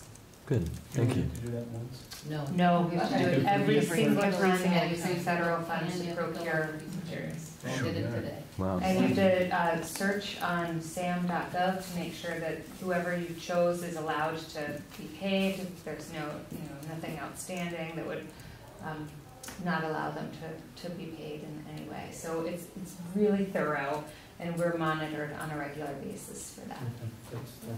Great. Wonderful. I think this is the most the best back and forth over board orders that we've had in a long time. So we're ready for a vote? All in favor of the motion that Flor made and Lindy seconded? Please say aye. Aye. Aye. Any opposed? None opposed. Good. All right. Committee reports. Negotiations. So we had a meeting with Susanna Culver, George and Lindy, myself and Deborah in the room over at the central office, and Chani on the video conference. which I think works quite well. I would recommend that the camera be moved to the bottom of the TV so that the person watching isn't sort of watching from above.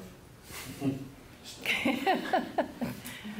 didn't really, there was a lot of familiarization. I hadn't met Susanna before. For some reason, they elected me chair. They promised it was pro forma. We'll hold you to that. Thank you. The first thing we're going to do is get together on October 29th to talk about the interest-based bargaining process, which I'm looking forward to learning about. We spent some time in executive session talking about previous negotiations and things that should stay in executive session. And that was all the action we took. I look forward to working with Susanna and Chine, with George and Lindy on this, as this is along with everything else, and I made in Village. Great. That's all I have to say. Fantastic. Do you have a standing time and date for your meetings, or just the next? We don't, just the next one. But we did receive the letter that I've signed from the union,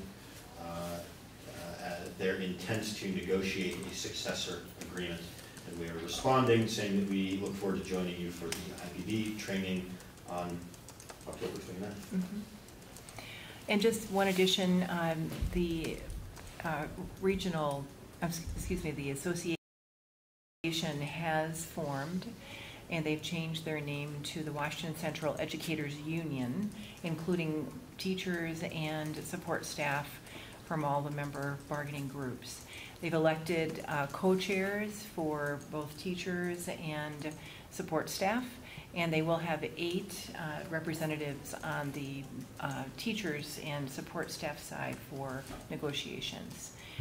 So they'll be prepared to join us, and we'll be looking at setting dates within the next few weeks to get going.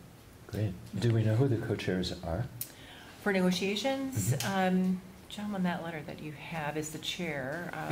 There are co-chairs of the leadership team as a whole, but they didn't have available all of the negotiating team members. That's okay. I don't need to know. I'm just Sorry. curious. It was hopeless. Thank you. Great. Okay. Thank you. Great. Thank you. Anything more for negotiations, rather? Well, in answer to Vera's, we couldn't set dates until they sent us the email saying they were ready, and then once we're all together, the dates would be set. So they will be public dates, but And they'll be there too for that October 29th? Yes. Great. Yes, they will. Excellent. One question. The October 29, the IBB, is that the one that you were said Yes. that was open?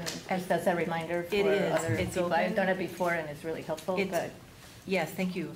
So that training is 3 to 4 hours in length. It starts at 5 p.m. and it's going to be here at U32. It'll include the members of our team, but we had said earlier if there are any board members who wish to join out of interest, you're welcome to do that. Yeah. As I've said before, I think this is one of the best things we do. It's really very, very good. So, 29th, you said at 5? October, yes. Great. Are we ready to move on to policy? Sure. So we had a meeting on the 23rd of September. It was well attended with actually enthusiastic participants, I thought. Wow. And we didn't do any policy making or proposing at that point. But I think our next go around we're going to be talking about the election spending policy, the library policy, And Section A of the booklet as well. And we're going to, right, Section A of the booklet, so we're going to work our way through the various policies, and what I would propose that we do is as we get through them, present them to this board so that you're not inundated all at the end. Great. We'll go through them in a systematic way and either adopt them or not adopt them or propose changes to them. But as we move along, rather than waiting until 2 meetings in June when we have to have them all done. So as we get them done, we'll be presenting them to you folks. And our next meeting is October 22. And based on what town said, we'll have some interesting policies to grapple with. Yeah. We will. Yeah. At what time? I think, well, actually, that's at 4:30. I think it's at 4:30. That one is earlier at 4:30, and we will meet at the central office for Right, that one. 4:30 to 6:30. Mm-hmm. Great. Those are all open meetings. Yep. Okay. All right. Yeah, Thank you very much. Anything else for the policy committee? Good. Then let's move on. We have board organization and planning number 1, superintendent search consultant. Okay. We have. You've seen these documents before. We have them in hard copy. Here's the situation. I will ask Fleur to back me up on this, if you would please. What we had initially wanted to do was, in addition to Mark Andrews, whom you remember briefed us, we're not going into executive session, by the way, on this. Oh, all right. Did you want? No, we don't want. Okay. Everybody, this is fine. Well, we have the camera on, so it's public Yeah. anyway, right? Yeah, it is. Yeah, it is. That's right. Yeah. So We want it to be public. We want it to be public. Mark Andrews briefed us in executive session, and you saw documents that I sent around electronically, documents related to his proposal to us to help as our consultant in the superintendent search. As I try to open an envelope and talk at the same time. Stephen, I think he needs a marching band. Yeah, really. So what we wanted to do is not just go necessarily with Mark just because he did the last one and it worked out, well. Right? Right. We wanted at least to investigate the possibility of another. And this is what Fleur undertook. Yeah, so we reached out to try to get different proposals, but they were unable to commit and send another proposal, and because of the timing, so it's up to the board. Our recommendation would be to start sooner rather than later, but we were unable. We were trying to get a Brian O'Regan to help us, and he was unable to commit the time right now at this particular time, and so we at the moment have just one proposal for Mark Andrews, so yeah, rather than mess around and for what seems like not much potential gain, we figured we would just propose to engage Mark for this one as well. Known quantity. I think he developed, as I understand it, a good relationship with those who worked with him last time. I think that's right.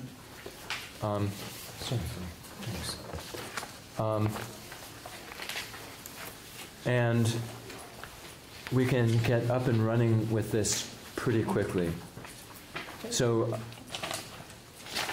what I would entertain is a motion to empower me to inform Mark that he is.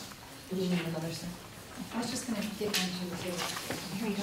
That's the same. I mean, that's the two biggest. Bless you. We're fine. No, we can do. Here's some more. Oh, there's more. More different documents. Yes. Thank you. More? That didn't come out. We can share. We can share. Anyway, getting back to the motion would be to approve engaging Mark Andrews as our consultant for the superintendent search for a non-interim superintendent, permanent superintendent beginning in the 2020-2021 school year.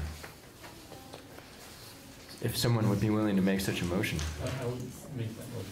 Thank you, Chris. Sign a contract with. To sign a contract with, to engage him formally as our consultant. I'll second it.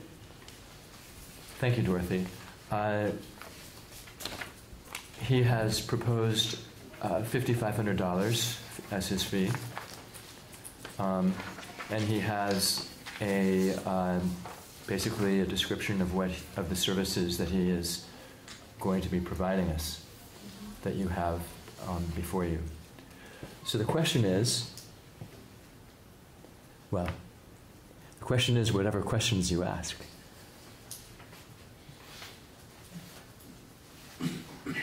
Seems perfectly reasonable to me. He helped us before. He's a known quantity. He spent the vast majority of his career in Vermont. If you expect a consultant with this CV is going to ask at least $100 an hour, 55 hours. I think that that's not an unreasonable amount of time or an unreasonable cost.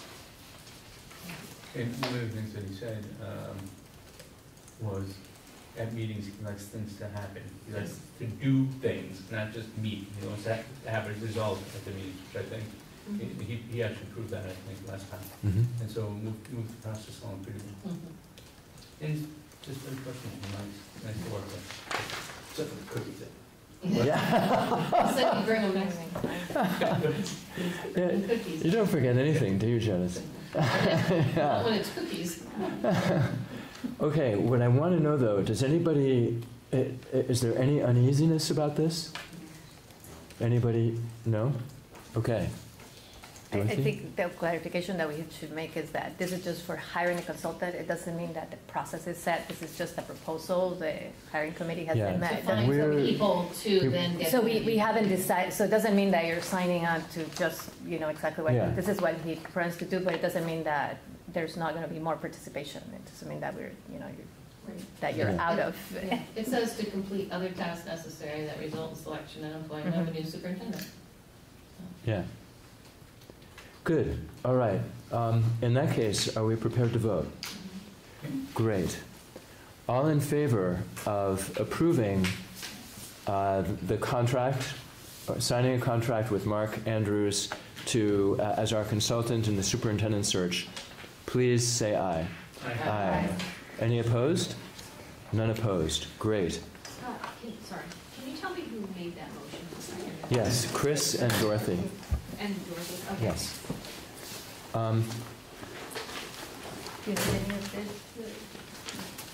There's another. There's sort of a subheading to the same item. We need to inform, or I, as chair, need to inform the Secretary of Education of our action.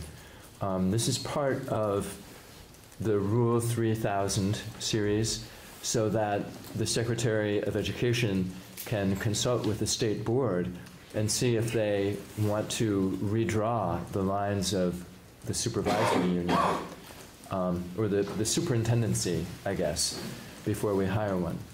So that's the purpose of informing the Secretary of Education. I don't expect it will be much more than a formality, but just so that you understand. Would you, can we just have consensus in my sending such a pro forma letter to the Secretary of Education? Sure. Yes. Great. It's required. Okay. Yeah. It's required. That's right. Thank you very much. Good. So, 8.2, schedule for board goal monitoring, page 22. So in our board work plan, there had been different touch points in which the board was looking for information.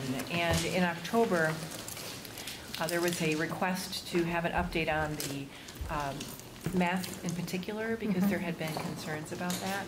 It's also the time that we typically reviewed the overall performance for the district by looking at a triangulation of the data, including our local assessments, which are primarily the STAR 360. I think you've heard us talk about that. And then, of course, our progress report outcomes and our SBAC, which is the state assessment results. So myself and the leadership team are pulling that report together. We're going to be reviewing the first draft of it, which I've just finished a few days ago, next week when we meet. And then we'll present that information to you, which we hope will also inform discussions about budget. So that will help, I believe. So I also wanted to point out that just to help us, the board keep focused on our goals, that I thought I would start to structure my report around the 3 goal areas. That's great. And if there's anything in particular that anyone would like us to focus on or have me to report out or our administrative team to report out, please let me know, and I will do that. Anybody want to take up Deborah on her offer? I do. So the questions that would be addressed is, what is the data telling us? How do we feel about that? Is our current performance acceptable? If not, what would it be? I'd like to know what would be the proposed plan to improve performance and why, and how that proposal is effective, or is anticipated to be effective, because you never know until the end whether it is. But just the how to achieve a different result. Sure, I'll have just that. For options like that. Thank you. You're welcome. And I believe we went to a new math program Yes. in the elementary Ready just Math. this year. Yes. So I'm not sure the data would be effective in showing any outcomes of that change yet.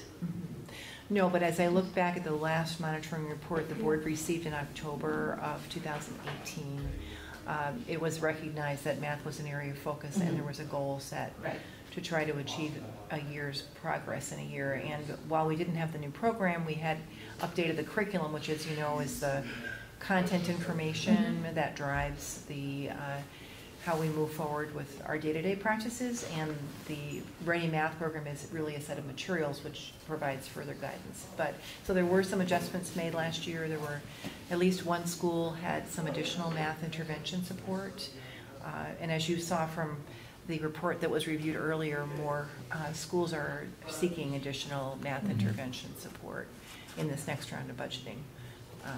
But in addition to that, we have been working on practices. So we're hoping to see improvement. And so when you report this out, will you also report out on what professional development is taking place in mathematics? Absolutely. I think that's important. And just to reflect on this too, this is not completely new. So Deborah has tried to help us keep up to date with what we did in October. So the questions came from the quality committee that is not existent right now, but we spent a lot of time between all the schools thinking about what we wanted the data to say, and then we narrow it down to these 4 questions because we wanted to have enough information to be able to do what you're saying. What would we need to make it to make it better? And then the last thing would be that we can't. We didn't want to wait. So I was pretty pushy about this because we said we wanted to know, because every school set up different goals last year, and we said we would report back in October. So like to hold ourselves accountable and not lose track, because we have had so many other things. So we keep track of the kids, which is what we want to do. Great. And it'll just be helpful understanding equity too. And that's the most important part. That it would really help us understand where each school, where we are all together academically. Right. Vera. One thing that our group, when we were discussing the book, had said is when we look at data, we want the good, the bad, the ugly. So, yes. I just want to reiterate that when that comes to us. Good news and bad news, you'll get it all. Yeah. Great. Good. It's highly confidence building, actually. Right. Yeah. Well, I don't think we can improve unless we recognize where our challenges are. Agreed. Other points that you'd like to see highlighted at this point? Okay. So the focus on math is because that was identified as a specific area of need. Correct. Yeah. In prior years. Yeah. Is there data on other subjects? Yes. We will focus on literacy, mathematics in particular this time. Can you, is there somewhere on our website that we can read about the new math program that we just implemented, just to have an overview of it? I don't think it is, but we can definitely post some information about it. I think that absolutely. Would be helpful No problem. Yeah. So, could anyone point me to where those goals are? Yeah, that was. Yeah, we can send, I can send that past. Can you send it to the three of us, because we probably. Yeah, right, yeah, we have it. Was that in that email that I sent? No, it wasn't. I'll find it, but if you want to send it to me, I'll send it out. Yeah, so I'll send it to. Yeah, I'll do that. Yeah. But we looked at it October 18th last year. We were all like looking at that, and yeah, everybody should. Yeah, yeah. It goes out to everybody. That's great. So we also, I think the general goal from our implementation plan is 1 year's growth in a year for every student. That was another one of, I'm not sure if that was one of the goals that you set last year, but it was set back in 2016. Is that Miller? Yeah, and I think Jen probably has that because each school, yep. Yeah, I did ask, but she returned me back to the documents I had already seen. From me? Yeah, well, anyway, we'll track it down. Don't worry. I'm good at ferreting out. I'm a great historian. Yes, excellent. So this is listed as an action item, but I think if we're in agreement about doing it this way, we don't have to necessarily vote on it, yeah? So you're okay with me, just as we speak, changing it in our board goals? Yeah. And then, so if the next time you get a printout of the board goals, it would be in there? Sure. Okay. Yeah. Okay, so dates for community budget forums, page 23. So these were some dates that Scott and our board steering team had recommended for your consideration. So the idea would be to have early input while the budget's still in process. By January 15th, we will likely have voted on the budget because of the timing required to warn and publish the budget. So the remaining meetings would be for information, and then your final informational meeting would be the annual meeting, and that's the night before town meeting. But open to suggestions. Yeah, how does it look to you? I think it looks reasonable. My question is, how were the locations selected? It's based on where the board meets. Those are board meeting dates. Okay. They would precede that was the location of the right? Yeah. Except the December 11 is a special meeting. It's a special meeting, but so that could be at a different location if you wish. Sense, yeah. But we talked about U32 being a central place, but we could certainly go to any school. Yeah. No, I was fine with it. I was just wondering how. Yeah. But if they're on the regular rotation area, that seems reasonable. And I had a question on this memo. It says that annual meeting Monday, March 9th. The town meeting is the 3rd. So isn't it Monday, March 2nd? Yeah, absolutely. That's a mistake. Good catch. Thank you. We don't want to be meeting the week after. I didn't think so. That will not help us. Not at all. And that would also be the 5:30 So it would be March 2nd. time? We had, I believe so, unless the board wishes to choose another date. So that would be March 2nd instead of March 9th, if you want to make a note of it. And the annual meetings are typically, I don't know about you, but I think in many schools they're later in the evening to allow for more participation, but you can start it whenever you wish. If 7 is too late, we can go earlier. Use your regular meeting time at 6:30. We just have to be sure we warn it that way when we get to the point of doing that. George, when U32 did it on the night before, was it at the normal board time, like 6:30? It's a regular meeting. It was a meeting. Yeah, but you guys started early your meetings, 5:30. 5:30 or yeah, 5:30. 5:30. So I think it's gonna be like 5:30 or 6 for the elderly people too. That don't want to be out too late. Oh, sure. No, it's just that it was a comment that, that's why we moved ours to the morning. Yeah. And there may be snow that time of year. Yeah. We hope not. Yeah. There will be snow. There will be snow, yes. Would you like to change it to 5:30? Well, this memo says 5:30. No, for the annual meeting. Yeah.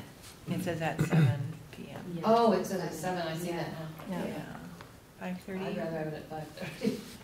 Or 6 p.m. because of your schedules. I think it closed for community members that are getting ad work at 5. Yeah, I see both sides of it, but I'm a little reluctant to change that annual meeting time. I think 6:30 or 7. 6:30 is our normal board Yes, 6:30.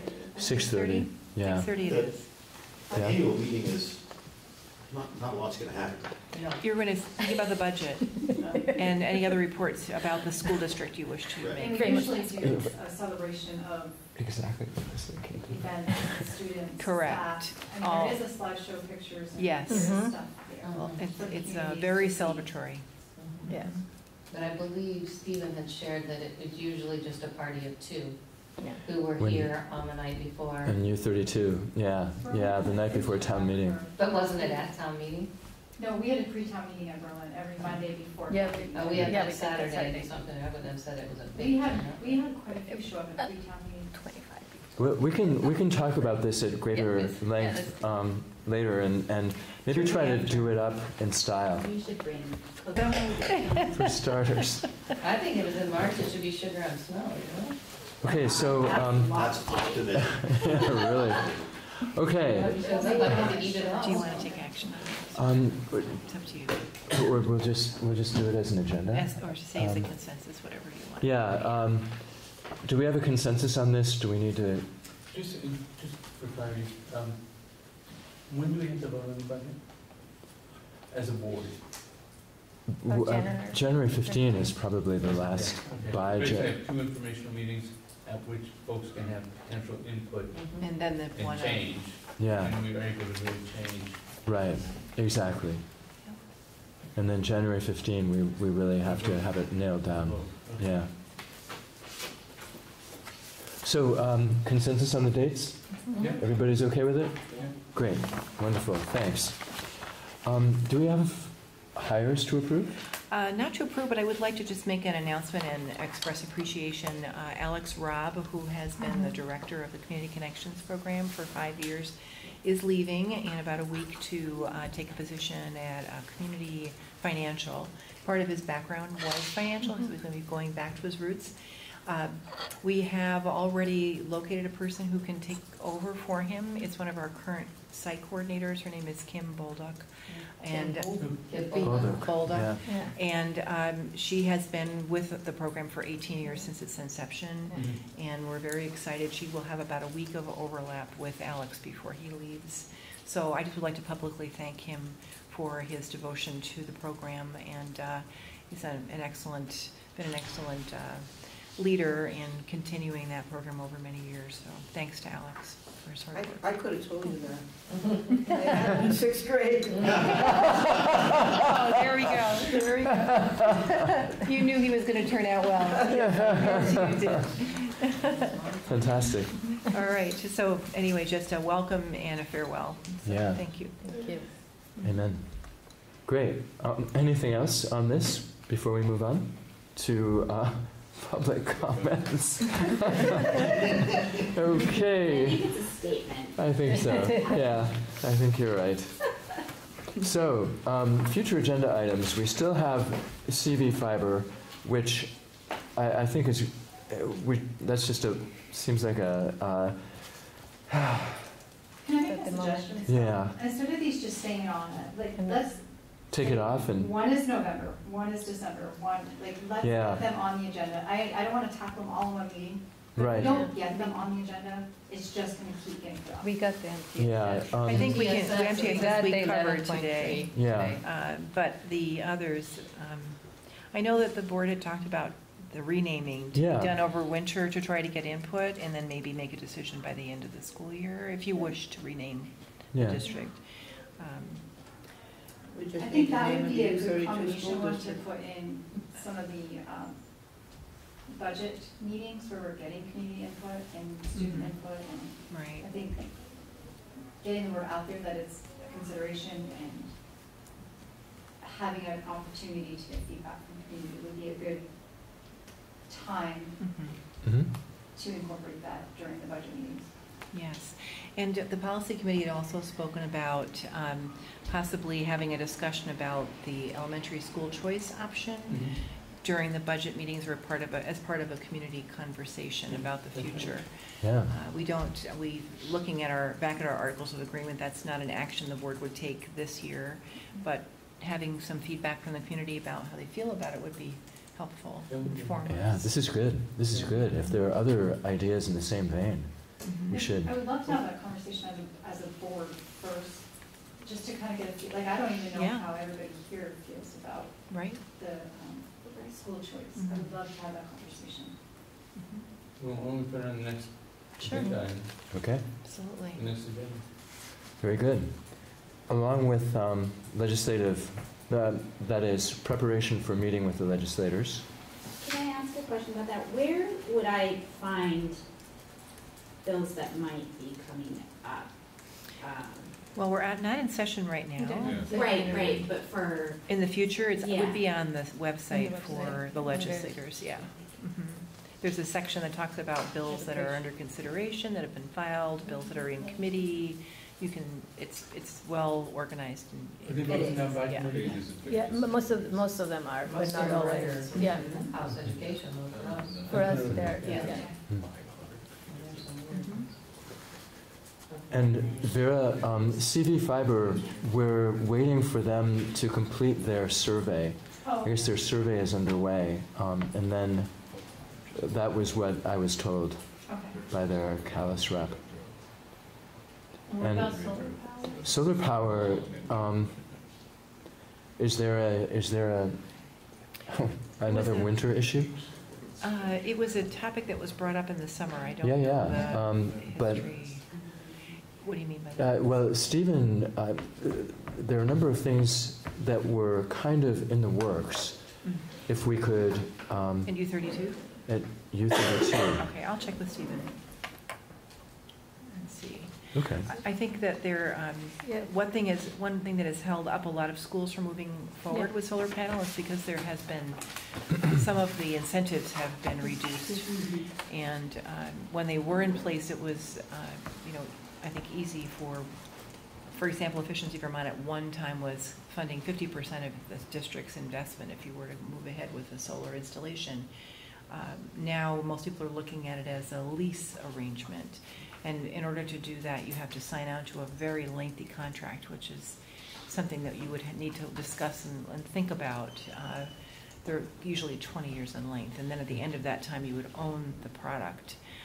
So that's a much different question than purchasing something and financing it on your own. And It would be out of date. right, and probably not really operating all that well by that time. Right. They say that they have a life of 20 years, so at that point you'd have to replace them. Yeah. So that's the issue right now, is that there's not a great deal of incentive for solar. Yeah. Okay. Yeah. Good. Well, just one more question. Did you have Please. a conversation with the fellow who was concerned about the snow tires? Yes. Was he mollifying? We met with the bus company. We met with some folks from the school or the town that had concerns, and we've actually got a plan to move forward with some change in the way that the tires are being utilized right now, moving toward replacing the steerage tires with Stenos.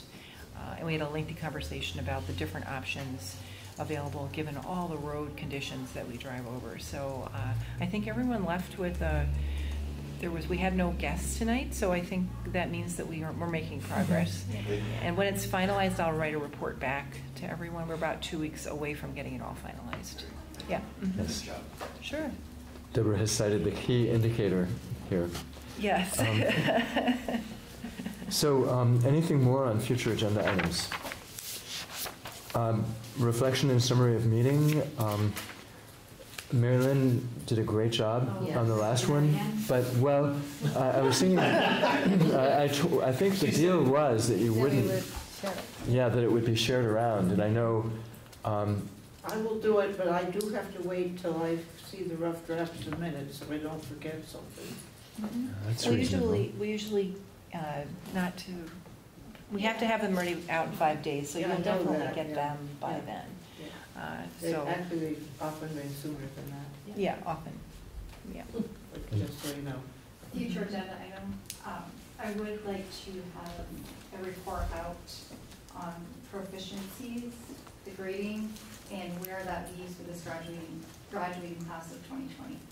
Because I know there were some hiccups along the way, and I haven't really heard how they've been addressed or solved, or where does that leave the graduating class? Good one. Yeah. Is this the first year graduating? This is the first This is full the year. experiment class. Yeah, the 9th to. These are the guinea The- pigs. These are the guinea pigs. Yeah, the Did you want that next meeting or a Whenever it future? fits in. Okay. Whenever it fits in. Okay. Okay. We'd be happy to. I think, could we fit that in next meeting? Do you think? The proficiencies? I'd like for it to be well prepared. Okay. If it's, I would defer to you, Deborah, to. Well, our plate is very focused on budget at this time and providing the monitoring report, which will include some reference to proficiencies and grading, but I would prefer if we could wait another few weeks before we had that in-depth discussion, if that's Okay. all right. Yeah, I don't want to, Okay. yeah. Joe? Is the notification going to go out about the committee meetings, the dates?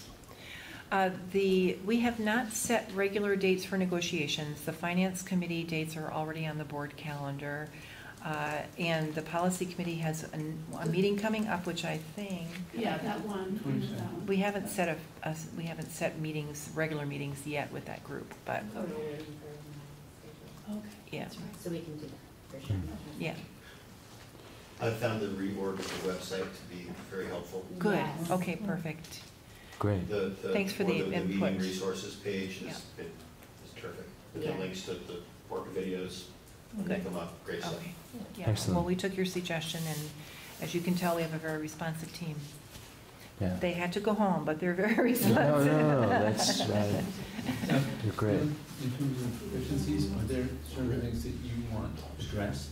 Because that might inform who comes to present or what's going to be presented. Same thing, Marilyn, same with you. Are there things you really want to? So one of my specific questions is, there was definitely a gap in meeting a proficiency that wasn't offered in a math class. So I would like an update. Like, I know over the summer, some of it was addressed, but I also want to know future-wise, how is it being addressed? And there was a staffing issue, and I'm not sure that that staffing position got replaced, because I think it was a reduction in staff from last year's budget. So I just want to know that what we have sent for the standards for proficiencies for graduation have been addressed for the next class, and where we stand right now with our senior class. Is this correct? Yes. Okay. And if needed, can I give you a call or send you an email if there's follow-up questions? Okay. Thank you. Great. Anything more? Reflection and summary of meeting. Next steps for board members. Dorothy, thank you very much. I'm afraid we did not finish before 9 o'clock. Pretty close. Really close. But, yeah. Yeah. So, anybody has anything else? Just want to thank all of you very much, as always, and look forward to seeing you next time. I have a comment. Yeah. This setup, maybe you should hear, seems much more engaging than what we had at Doty, because I thought Doty went too far apart and creates too much space in between, and the audience members too. So wherever we are, just having to have closer quarters, just because I think it's easier to talk to each other and hear each other, and that it fills the distance. Mm-hmm. I couldn't agree more. Yeah. Doing meetings in gyms, like we could, the Doty library is small, we could have done it there. Yeah. Or in one of the classrooms with bigger but, furniture.